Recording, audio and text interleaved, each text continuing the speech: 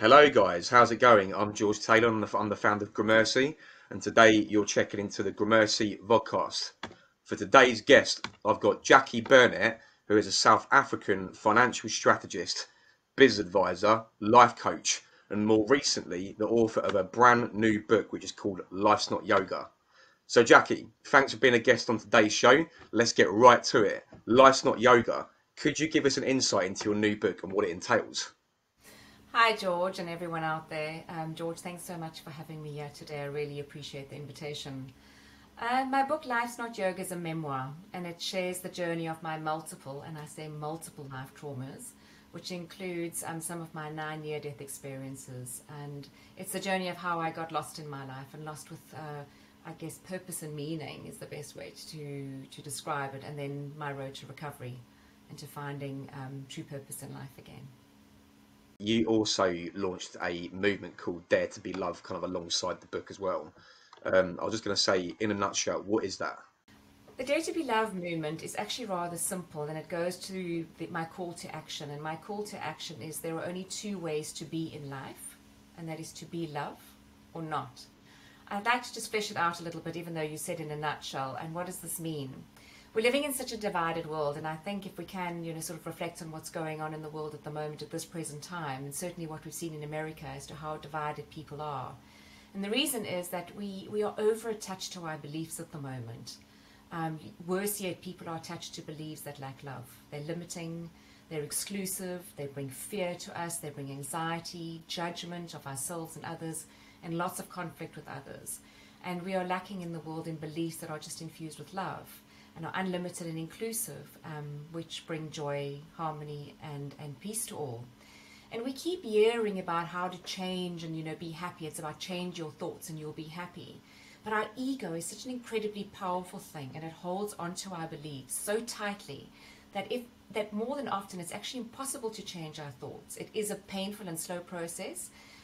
But when we can examine and question our beliefs, the process actually becomes much easier. Now, we all know that our original beliefs come from our parents, and as we get older, they are shaped by our teachers, by society, our life experiences, and actually accepting what others tell us need to be true. The scary thing is that seldom, or almost worst of all, we are never taught or actually encouraged to question if our beliefs are embedded in a good value system.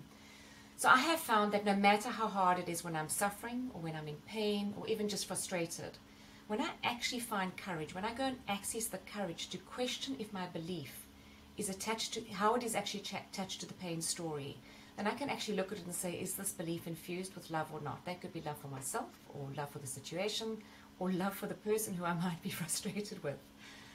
It's hard, but when I'm honest enough to see this, I can then change the beliefs and open my beliefs that are filled with love. And then it becomes, unlimited and all-inclusive. Then the work to change our thoughts or our spoken words or our actions in life is so much easier once we've had the courage to actually question, what makes up our belief system. I agree with you, and I'm actually a massive believer of that myself. I mean, I've also been through a quite traumatic life like you have. Obviously, not the same experiences, but similar, very similar. Quite a few of them, and I've also had a couple of near-death experiences myself, actually. And one of the things that I have realised over the years is that emotional intelligence is key, and also being fluid and flexible in the way you are is such a key thing. So, like, I don't define myself as one thing. I'm always changing, I'm always evolving, I'm always questioning myself, asking myself whether I did things the right way. Is there a better way of doing things moving forward? Should I change this? Should I change that? How can I change that? And kind of always being very, I don't know what the word is, self-analytical, and knowing when I've kind of cocked up and made mistakes. And I think, like, the word we use here, I don't know what word you use in South Africa, but we use the word emotional intelligence, and that's the ability to be able to step outside yourself, look at yourself objectively, and kind of soul search and dig deep, which I guess is kind of what you're saying, isn't it? That's kind of what you're leaning towards. Yes, very much so. Very much so. You've been extremely open, in fact, very, very open about some of these traumatic experiences that you've faced. Now, when we wrote the article about you, one of the things that stood out to me was how you open up about being abused by your father. You'd also spoken about how you narrowly escaped being killed in a car accident, and also, probably worst of them all, is two thankfully failed suicide attempts. So I was going to say, I'd really appreciate it if you could open up and talk about some of those things. Would that be okay? George, before we actually talk about some of the experiences, I first want to say yes, I have been very open, and I believe that it was imperative that I had to be open, particularly if I was going to talk about people who impacted my life and share what that meant for me. But I believe if we want to actually be spiritual revolutionaries in the world and to bring about peace and harmony in the world, it's not enough to just tie ourselves to a tree. We need to learn individually to live beyond our shame stories, our guilt stories, and our blame stories. And as you said earlier, at the end of the day, you look at the things that you've done or how you could have done it better. And it's also, I remember saying in a talk once that somebody said to me, it's like, you have no fear. I said, no, I have fear. And at the end of every day I wake up with fear, but I look at it and I do the best job I can. And at the end of the day, I look at it and I say, well, where have I possibly made a mistake? Whom do I possibly need to phone and apologize to the next day? And find compassion inside myself. But as long as I'm trying, and as long as I'm bringing a conscious choice to want to do good, to want to bring about goodness into the world. So yes, I've spilled my guts in the book. There's no doubt about that. And you will get to meet the worst of me. You'll really get to meet the Jacqui that you don't like. But that was me then. That's not who I am now. And I had to learn to forgive myself for my self-loathing, my judgments of things that happened to me. And then once I found the space of healing for my personal shame for some of the things that I've done that you're not going to like me for, or even guilt, or shame for things that happened to me that I felt ashamed for, that I didn't feel I could talk about. Well, then what was interesting for me is that all the blame disappeared. And I was able to find love and acceptance, not only for my life's traumas that came my way, but also learn to love the people who participate in bringing pain my way. So I don't know if there's any specific ones that you want to talk about. No, I think you've kind of covered it really. I mean, I think moving on from there. I mean, obviously at the moment, depression is, I think it's fair to say, a bit of an epidemic, especially how isolation and COVID and job loss, family member loss, all that kind of thing has really sort of knocked this out of control. So on that note, going through what you've been through and where you stand now in this kind of higher power place that you're now in, what advice do you have for anyone right at this moment who is going through similar traumas, and who maybe feels trapped or even suicidal, as we both have in the past? What would you say to them? What is your message to them? Well, I think so many more people suffer from suicide ideation than necessarily we know about or that people talk about. And in part 2 of my book, I'm actually heading up the mountains, telling everyone I'm going to finish writing this book, but I'm actually heading on a journey to take myself out, and I don't tell anyone about it. But I don't really know. My ego's so in control of hiding my shame that I don't even know on some level that I'm doing it, and I unpack that in the book, so as you know. But the advice I can give them is to know is, first, you're not alone. Even in those moments when you feel so alone, you feel that there's absolutely no there. It's to somehow find the courage not to run and hide. I know my habitual behavior was always to run. I had the most amazing husband in the world, and not that he didn't have his faults, but I completely idolized this man, and in fact, as he idolized me too, and we'd been together for well over a decade. But what happened was, I would have moved mountains for him, but I was so busy trying to take care of him and not myself. So what happened is my childhood stories were re-triggered by nasty litigation with an international accounting firm. And it had to do with a decision that he made. And I felt my job was to protect him from any pain that this was bringing him as a result of a deal that he got involved in. But in the end, I ended up resenting him for giving up on his dreams. And soon I was lashing out at him.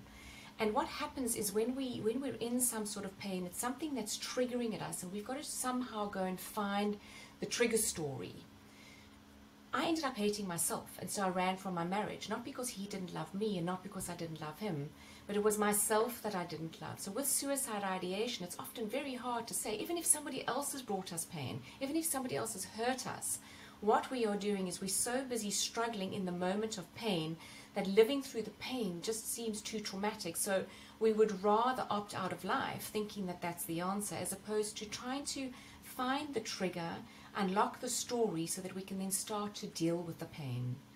So my only advice is, when you're feeling this, and I was sitting with a friend actually on Sunday and we were talking about this, and he too suffers from suicide ideation, is you just got to breathe deeply.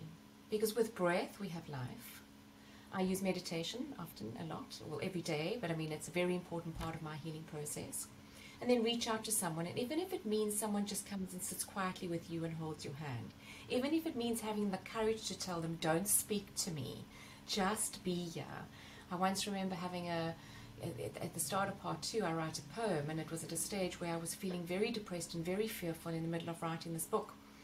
And I actually phoned my friend. I said, I'm going to actually handcuff myself. Not that I have handcuffs, I would have to go out and buy some. I'm going to handcuff myself to the heaviest piece of furniture, throw the key in the garden, and come and look for me in 5 days, because I know this is going to take 5 days to go through. But in some ways, I was so scared of hurting myself. But the bigger thing for me is getting through all of that. The biggest step that I had to take was actually getting some trauma therapy work. And I had done so much trauma therapy. I talk in my book that I had a PhD in therapy. I felt I had seen so many therapists. What I didn't realize or didn't know at the time, and there's only a lot of research that's coming out of this since 2015, is how much of it is stored in our DNA. So for me, it was the body modality work that I started doing to release the trauma stories. And I had so many that, when I started the trauma therapy, even stuff that I had suppressed and forgotten about that I thought was unimportant started coming out. And I did that through things like TRE, EMDR, I use yoga, I use meditation and other modalities, but find a physical modality to do that. And then with that, I realized that what I was doing is I was holding on to these stories with my belief system. And by finding the courage to question my beliefs, I could see that suppressing my feelings only brought me pain. And I ended up with suicide ideation, depression, self-loathing, massive anxiety, debilitating anxiety, the judgment of others, fibromyalgia, and chronic migraines that were leaving me with convulsions. As I say, through trauma therapy, I also learned in the modalities that I did to expand my perception, which then in turn allowed me to release my illnesses and thrive.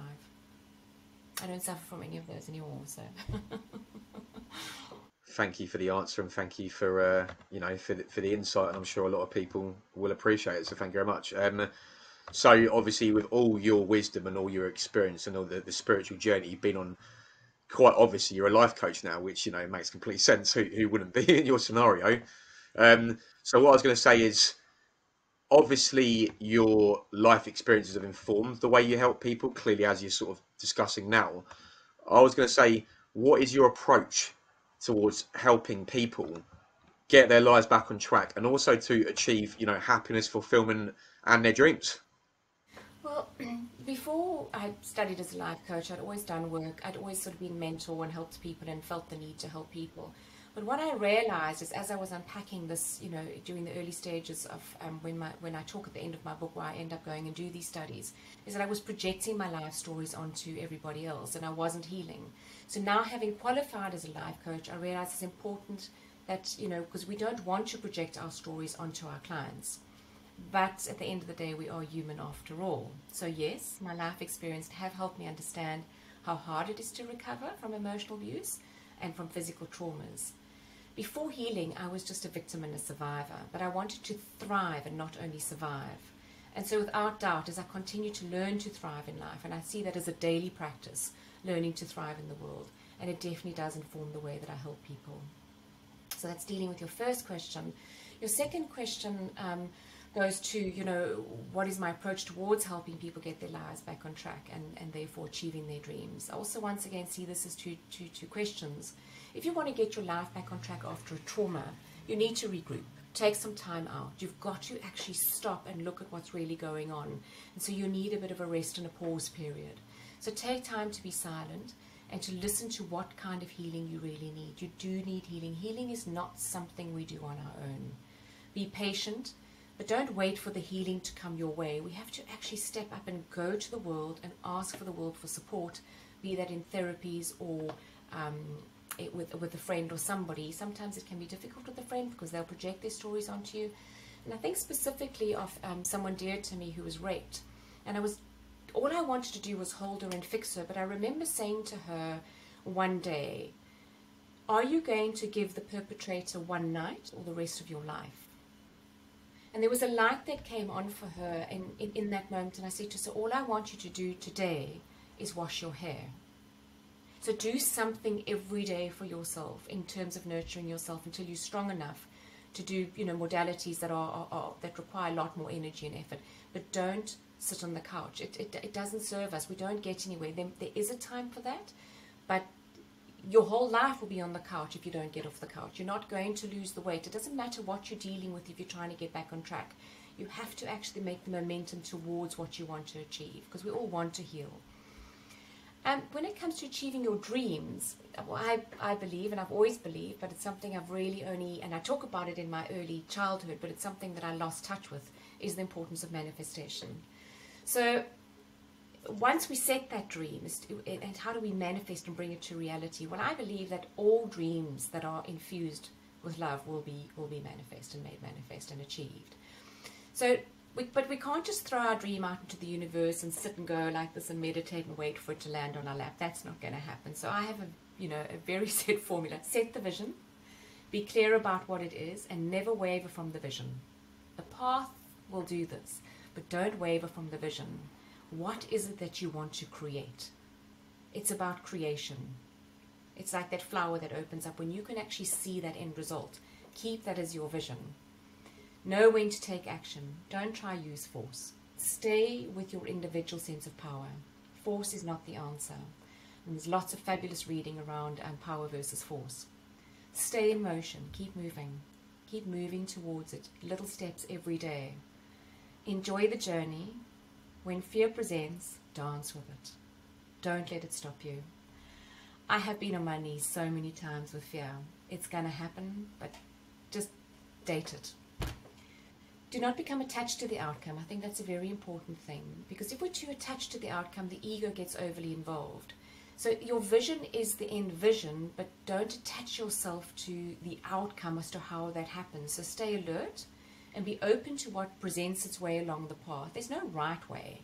There's just a path. Choose a path and move with it.